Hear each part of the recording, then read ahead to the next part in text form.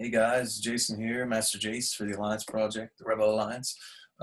Today we're going to talk about the pyramids. I was going to finish the Emerald Tablets, but for some reason my video is blocked in 246 countries, and I disputed it, and I'm seeing why. One wasn't blocked, three wasn't blocked, but two was. So I'm trying to figure out what's going on there before I finish the project so people can actually pay attention to it and carry on in synchronicity that they're supposed to.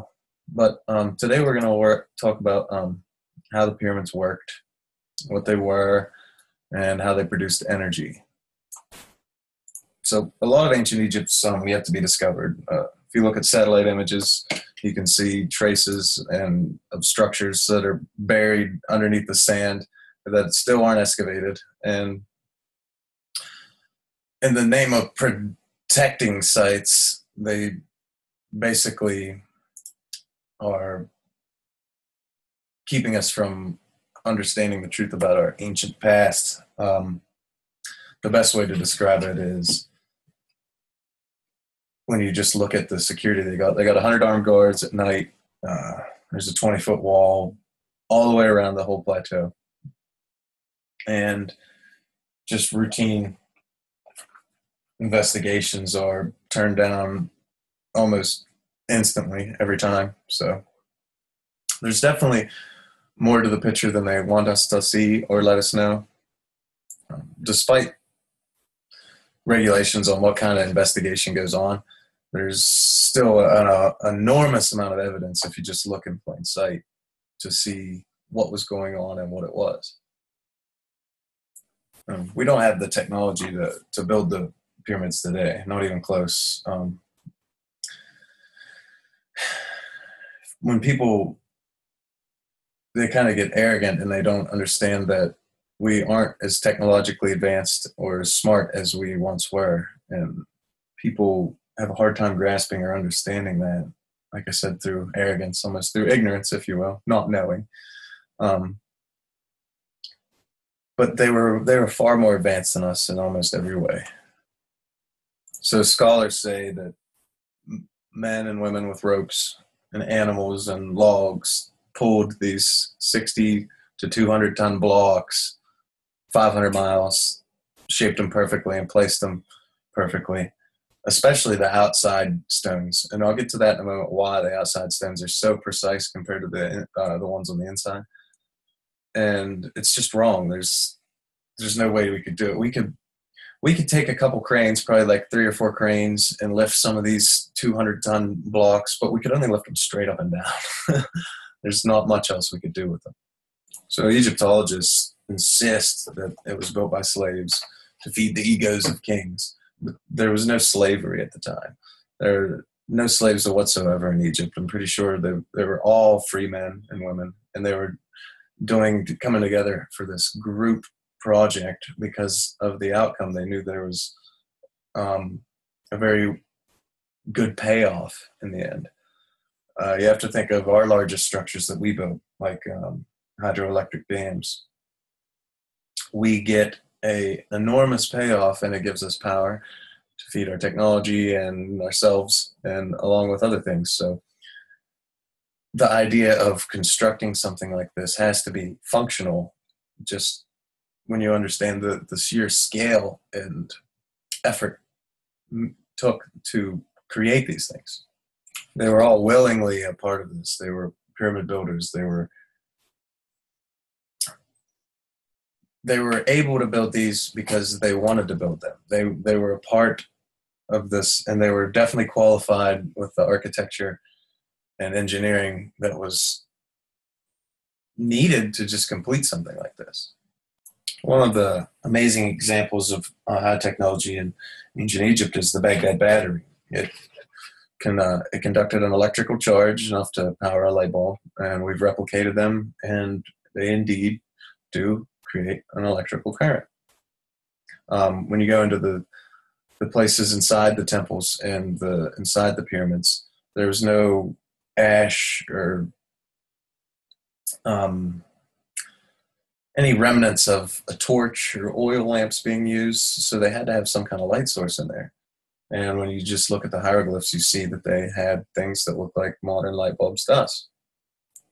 So most Egyptologists and mainstream scientists, I guess you could say, considered them tombs and nothing else. But if you just look at the simple fact that there's no mummies in the tombs or in the pyramids, then that rules that out. Also, the scale of the project for a tomb is just ridiculous. They had step pyramids and things that weren't like the Great Pyramids of Giza that were tombs and did house mummies, but the Great Pyramids and the Great Pyramid itself did not house any mummies. So it was not a tomb. It was not a tomb for the Khufu. So one way to look at it is the older structures were made of larger stones. Newer construction was made with smaller stones. The older construction was deeper, and the newer construction was closer to the surface. It was the same with the Incas and everything else. The Incas get attributed to these megalithic, huge stone structures, but if you just take a look, you can see the difference, and I'll show you here in a few moments some examples of where they actually added on to these structures that were already existing. So the ones that were tombs, like the one in Saqqara, the step pyramids, the insides were decorated with hieroglyphs saying the person's name, stating who was buried there and things like that. The inside the Great Pyramid was purely functional. The walls, everything, it was a machine. There was no hieroglyphs except in very certain specific spots. So if you ask yourself the simple thing, if they weren't tombs, what were they? Then you got to look at modern man, like I said. And the largest things we build today are hydroelectric dams. So if you wonder why we would take the effort to get such an awe-inspiring feat of engineering and architecture, it's because we know we get a very real and tangible payoff in the form of electricity. So common sense would say that with the smaller population and these greater engineering feats, that they were so willing to put the resources into it because they knew they were going to get a payoff that was worth it in the form of electricity and energies of different types. So where we pick up is they had a higher understanding of something that we're just now dabbling with, and it's called subtle energy.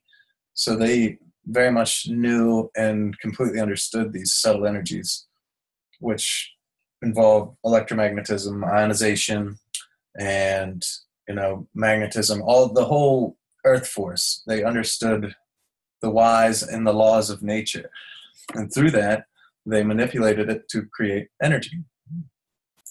I don't mean by any means to say that this was the only purpose, to create these subtle energies, but it definitely seems like you could motivate a whole society to take on these feats when you consider that they would get a very real payoff in return.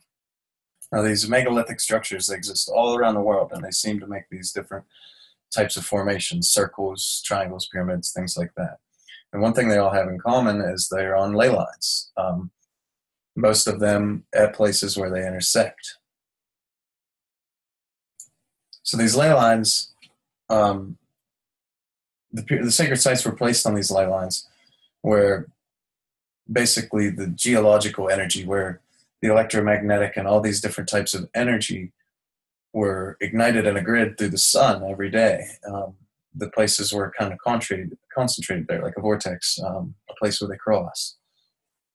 These ley lines carry the energy across the land. These they call it tellura currents, and it's like an energy grid, and it carries that across these lines. And we know that this ley energy, this subtle energy, is carried across these lines. And there's certain types of geological formations that help amplify or carry this energy, tenfold. For terminology, it's called conductivity discontinuities. Sounds a little complicated, but it's not. It basically just means one place of the earth that has a natural ability to conduct this electricity or this energy meets another place that doesn't have the same, I guess you say, potency or efficiency of carrying out this energy. The Chinese had the same tradition. They were called dragon lines, and it was illegal for a commoner to be buried on these lines. Kings had to be buried on those lines. They put palaces there, temples, lots of sacred sites. And all around the world, these megalithic structures, meaning these people that built with large stones, have them built on these lines, especially where they intersect. They place them there as almost markers so people could come and travel to there to get more healthy energy from the earth and be healed by these energies, and also help enhance their natural frequency and well-being. So it appears that they were attempting to control this energy and use this energy for their own purposes. Now, the best time to study these things are the pre-dawn hours, right before the sun rises. And it's because it has to do with the natural changes in the Earth's geomagnetic fields. So it's strongest at the day, weakest at night. And the hours leading up to that change is the biggest time where you can see the change in the sensitivity of the instruments using to measure this kind of energy fluctuate the most. So it's basically the most dramatic change in the magnetic strength in these weaker lines as they roar to life as the sun touched them. So when you have a changing magnetic field, you're generating electricity, and anything that'll conduct electricity. Anything that'll conduct electric current, you're generating electricity through just changing the magnetic field. It's a simple principle of physics known as induction, and if you guys would like to learn more about it, just look up induction. Most of the time, these places, they occur at mountaintops or temples, things like that. You'll feel a calming peacefulness. Some people have religious experiences or mystical experiences at these places. Some people claim to see into other dimensions or into some other times. The Chinese have known about this for some time, and they call it chi force. The Indians called it prana. Star Wars called it the Force.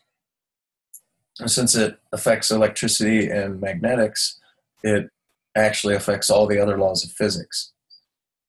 So these ancient megalithic builders understood this energy and engineered their sacred sites to further concentrate this energy. So we're not used to things being built out of stone being considered high technology. But if you just look at the basic structure of the pyramids, we realize that they're made out of a different variety of stones, called in and quarried from different places of the world for their core elements that they had a part of their makeup, essentially. We'll get into that right now. Now, if you're looking at the Great Pyramids, it's made up of a certain kind of stone that's called dolomite. It's a certain type of limestone. It has a high magnesium content, so it conducts electricity really well. And then they shelled it in this Torah limestone that's whiter and prettier looking, and it has little to no magnesium content, so it's more of an insulator. It's almost a pure calcium carbonate, which basically all limestone is made out of. And if you consider that they shelled it with that, the outer stones, and when you look at just the evidence left behind, these outer stones were cut so much more precisely, so much closer, and that's for a purpose. So we have a highly conductive core wrapped in a good insulator, basically. Okay? And they also lined the passageways, these open places that actually touch the air, with granite. And granite is slightly radioactive. So it will electrify or ionize the air. It releases what we call radon gas. So granite's basically a transmission stone. It's not a dead stone. It's an alive stone. It conducts electricity very well and ionizes the air around it. So we have these sealed shafts lined with granite. And one would think, just from an electrical standpoint, that they kept it there and did that and sealed these shafts to keep an electrical charge in those shafts. Basically, they were built like an insulated wire, but let's see if I can pull up an example of that real quick for you. So basically, this is the same idea that they used for the pyramids. They had an insulator on the outside, a conductive stone, and then layers of insulator and a highly conductive electrical charge in the center where these chambers were, the Grant, was ionizing the air and keeping an electrical charge in it. So they had it spread across the base that had all this electrical charge, and then had these arcane angles that essentially concentrated all the energy to one point at the top. So here's a good example of that. And we'll get into the aquifers and the land, essentially, but same idea. You had a ground, you had a tower, and Tesla did the same thing with Wardenclyffe Tower and how he wirelessly transmitted electricity and different types of energy. All this was concentrated, the energy, to a point at the top of the pyramid, the capstone. So we find similarities in 3 different constructions. The Valley Temple, the one built at Abydos, and Stonehenge in England. They were using the same materials and the same kind of locations where these ley lines intersected, and also they had something underneath, which was an aquifer. So they have these limestone aquifers underneath these sacred sites. An aquifer is an underground cavern system of porous, water-filled rock, basically. And water traveling through just from, say, the flood season or rainfall, as the water flows through these limestone or these chalk aquifers, it actually produces electrical charge. And you can actually measure this, the increase in the ground current or the change in the magnetic field as these things happen, as the water flows through these aquifers. In Egypt, you had the Nile River. It would flood and then drop every year. And that dropping and raising and the water moving through these aquifers and limestone would generate an electrical charge. Flowing water itself generates a mild electrical charge. You can take the old science test where you take your faucet and you split the water and put a LED light there with its 2 wires, and about every 8 seconds or so it would light up, have enough charge to light up the bulb, make a flash in the LED, which means it generates an electric current, which means it generates a magnetic field too. Even at the sacred site in Tiwanaku, they had their most sacred site. They had it was terraced in a way to allow water to fall almost constantly.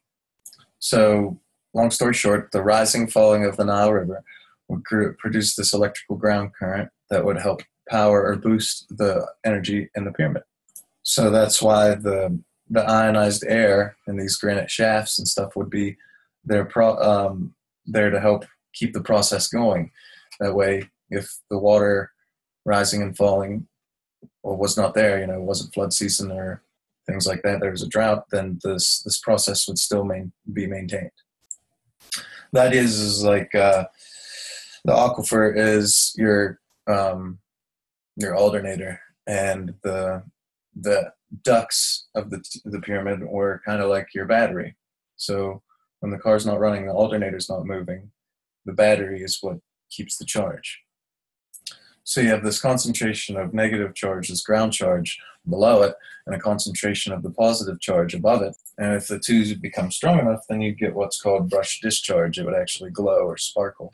Good example is ball lightning. So this invisible, subtle energy is around us all the time, and it's actually measurable by science. So it's not a theory. So if you actually look at a lot of amateur photography of the pyramids and these sacred sites, you'll see a lot of these little orbs and glowing balls in them, these little balls of light. And it's usually in flash photos, so something taken at night or just with a flash. So some of the ones in South America that they call dead pyramids because there's no electrical charge going on. If you take photography and flash photography there, you never see the orbs. But on the ones that are about 1,200 years older, the most ancient of the sites there, they take flash photography and they would get a lot of the orbs glowing and things like that.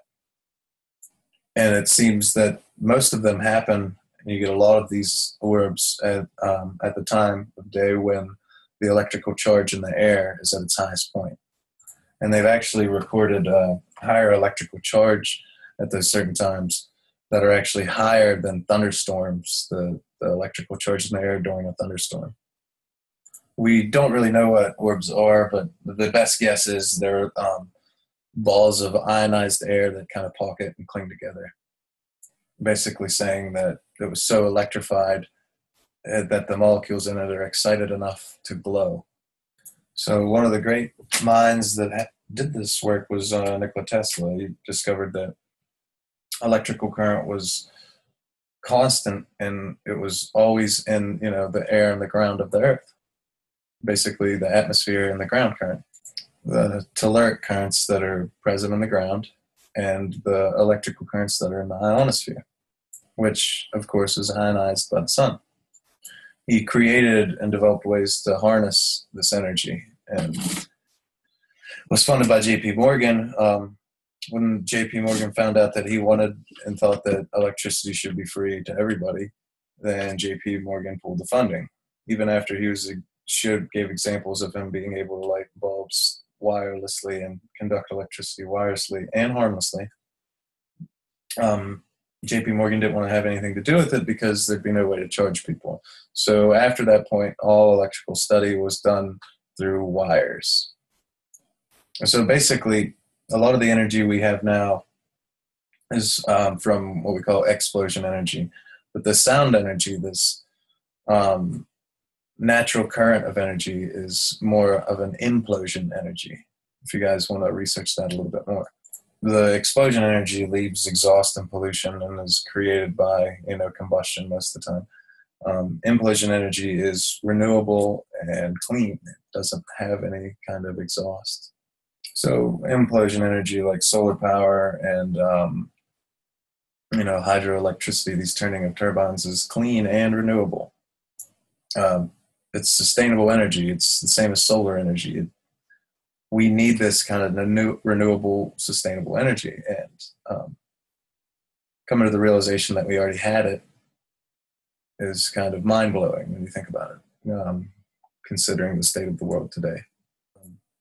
Implosion energy, basically all you need is a beam of light from the sun hitting running water that's going in a zigzag. In addition to the aquifers underneath the pyramids, there's a lot of evidence and proof that there's man-made tunnels there that go in like a honeycomb zigzagging effect. And every so often they'll have places where light is, there's top of the caverns missing so the light can come down and ionize the water, making an electrical charge. So there's many openings that permits the sun's light to hit these tunnels, which are man-made, that help also boost and produce this energy. And it's not just the type of energy that you can use to run your car, turn a light on. It's actually there to heal and feel and sustain people. So in the 1880s, a man named Siemens was standing on top of the pyramid, and him and his guide, they noticed that when he spread his fingers, they'd hear a ringing in his ear, and when he touched them together, it would stop. So what they did was take a latent jar, which was a way that they stored electricity back then. And it was basically a wine bottle with wet newspaper that was wrapped around it, and he held it above his head until sparks started to fly. They accused him of witchcraft and sorcery, things like that, and they got in a little altercation. He actually touched one of the guides with the wine bottle, and the charge discharged into his body, knocking him unconscious and throwing him to the ground for a short period of time. So there's an example of a scientist that understood electrical nature of things, even in its like rudimentary development process. Having an example of this energy that was created by the pyramids, even with their uninsulated outside and the casing shells knocked off, still produces energy, just not at the levels that it was. So they have this thing called the schist disk that was found in a tomb that's people aren't allowed to access anymore. They aren't allowed to go in there at all. And it was completely out of context for the room and the findings of the room. And it looks like a machined propeller almost that could almost like hold water. And they found core samples, like core drills, the part that actually comes out the core, that seem to fit perfectly with this schist disk as the rod. So just to shape and machine these things, you'd have to have a high level of technology and precision. But this is actually a tube. It's like a rock. It looks like a pipe. The inside's cored out, and then the outside's done. And the only way you could actually do this is by using diamonds, not bronze chisels and stone hammers. And I'm going to go ahead and share with you a little awesome little finding of these quartz crystal shaped objects. So let me pull that up.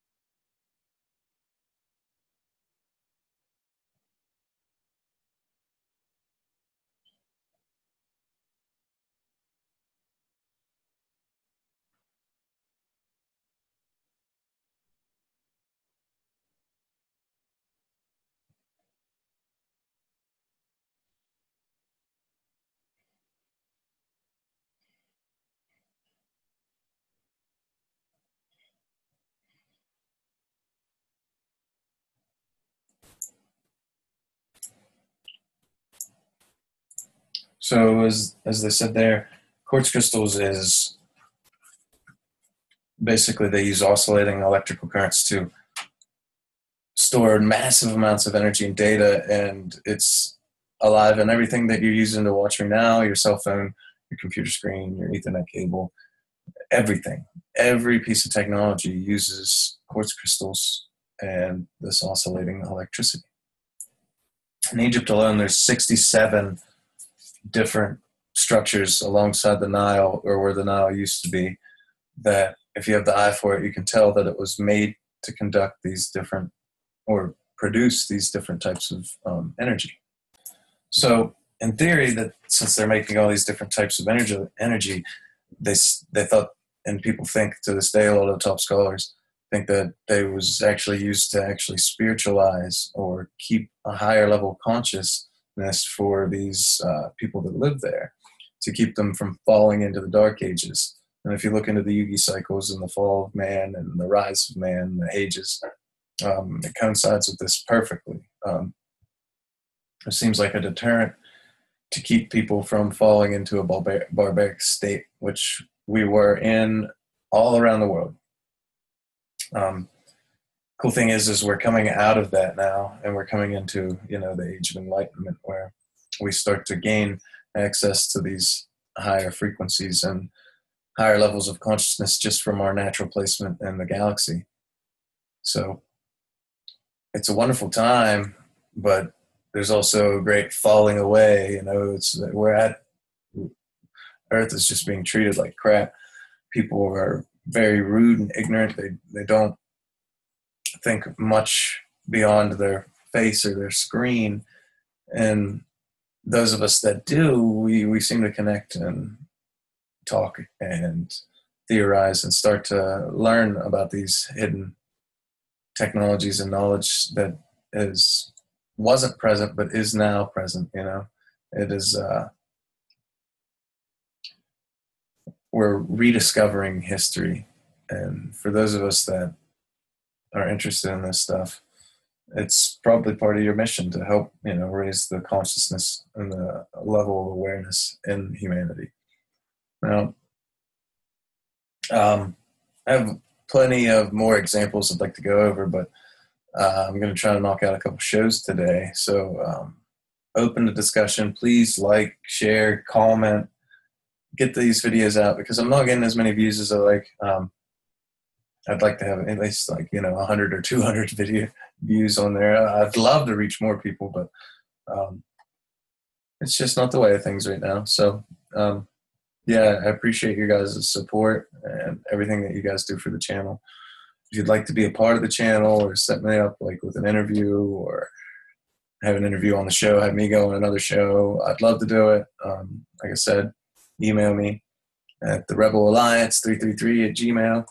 You can check it on the About page and things like that. Go ahead and check out the channel, share, like, comment, like I said, and let me know if there's anything weird happening with the channel, because if I go to videos, it says this person has no content on their channel. And then if I go and click the videos, it actually shows up and they show up. But I've actually, like I said, I've been censored one of my videos about the Emerald Tablets and consciousness and the chakras is blocked in 246 countries. I have no idea why. And people were going from 1 to 3 because they're skipping 2, and 2 is very essential. So I don't even want to put more effort into that until I know what's going on or when it gets back out there. Maybe I'll just have to re-upload or reshare these, something when I get them all together. But yeah, I hope you guys enjoyed. Let me know what you think, and have a great day.